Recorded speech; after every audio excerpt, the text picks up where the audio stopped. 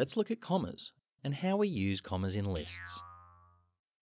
Here come Ben and Jody, and it looks like they're going hiking.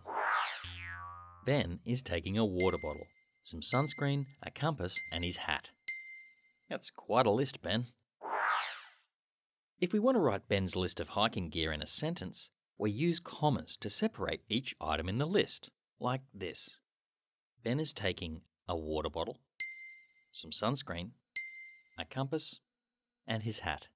Notice that in this list of items, we don't need a comma between the last two items, a compass and his hat.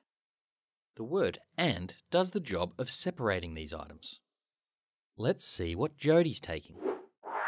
She's taking fruit, a ham and cheese sandwich, bread and butter, and cake. Let's put this list into a sentence and see where we need to put commas to separate the 4 items in Jody's list. This sentence is a little trickier because there are 3 ands. We might need to see Jody's list again to help us figure this out. Jody's first item is fruit, and her second item is a ham and cheese sandwich.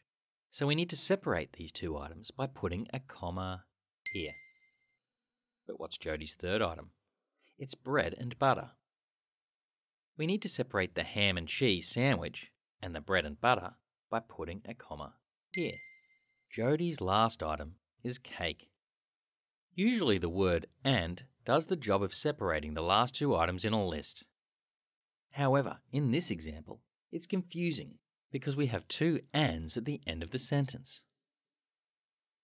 If we leave this sentence as it is, we might think Jody's bringing a whole loaf of bread and a tub of butter and cake.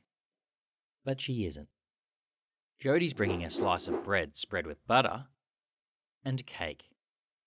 Bread and butter is a single item in Jody's list. So, in this sentence, to avoid confusion, we add another comma here. We can see that bread and butter is a single item, followed by cake. Our sentence now clearly lists Jody's 4 items. Jody is taking fruit, a ham and cheese sandwich, bread and butter, and cake. And that's how we use commas in a list.